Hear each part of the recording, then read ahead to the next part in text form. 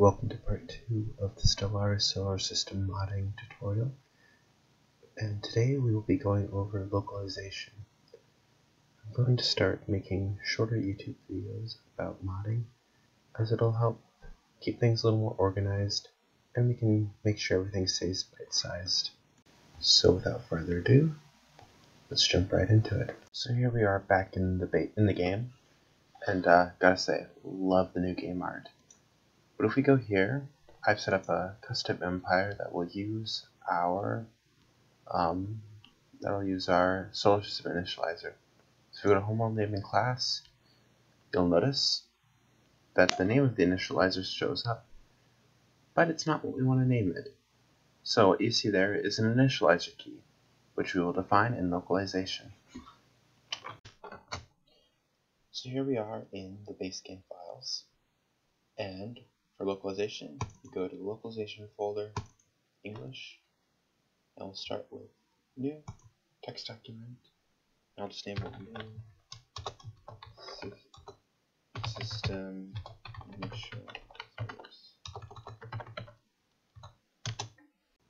Hey, it's future me. So you need to do the initializer name for the localization file, but then you need to add _L_English to make the YML file be read by the game. My bad. Now, there's a few things we gotta do. For one, we have to open it up and go to encoding, UTF-8 bomb. Localization folders are, for whatever reason, encoded differently.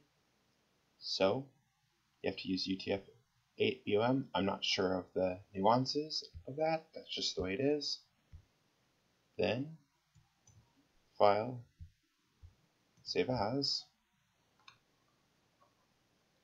and then you have to save it as a .yml file. Oops. .yml file. Why does it keep changing? .yml. Save. Now if we go back to our folder, we can delete this. We have a new system initializers.yml, which is open here.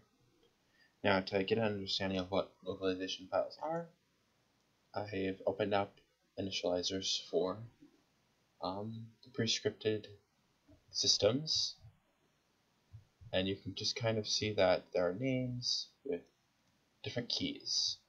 So in the game reads, it's looking for the key, so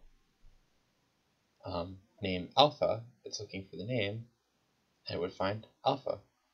The reason that it's just the name alpha isn't hard-coded into the game is that it's so much easier to have a localization key than it is to like hard-code in every language. So an initializer file just contains, think of it like a database of all the names and files, so that way you can just switch out languages fairly easily. But the main thing we want to steal from this folder is the L_English, which all localization files will have. If you're in Spanish, it's L Spanish. If you're in Portuguese, it's L Portuguese. We're in English. Excuse me. So you don't have to define them in the game code. So it's new system initializer, and one will be new system initializer name, semicolon, then a 0 key with 2 parentheses, and new system initializer desk, semicolon, 0, and 2 parentheses. And this is for your name. System name. New system disk. And that should be everything you need. Also, make sure you name your files correctly.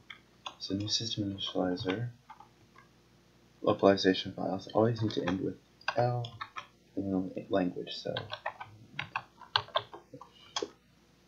it should work now. Alright, here we are back in the game. If we go to new folder, if we go to new game, and then name and class, you'll see the text that we entered is now there. So that's all you need to know about localization modding. It's still working. I've made some modifications to the file since we were here last, but you can see we've got our gas giant, our molten world, and if it looks a little bit funny, that's because I used the life-seeded origin, which adds an absolute unit of a planet. That's quite big. Impressive.